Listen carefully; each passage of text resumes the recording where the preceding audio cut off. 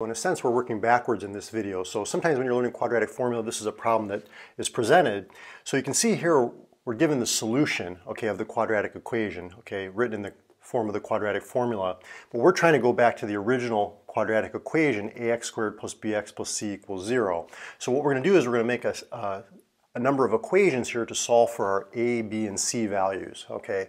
So we can see, first of all, that 2 is equal to negative b. So let's make an equation. Negative b is equal to positive 2. If we divide both sides by negative 1, you can see that b equals negative 2.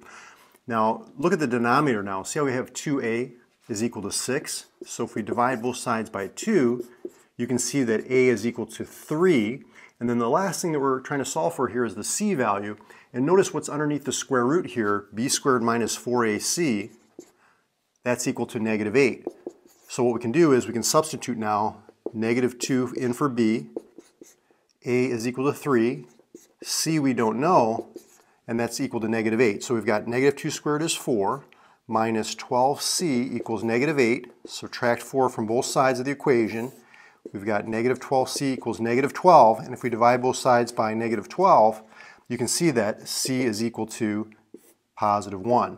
So now if we put it all back together, we've got 3x squared minus 2x plus 1 is equal to 0, and that's the original quadratic equation that when you solve it using the quadratic formula will give you these two solutions here.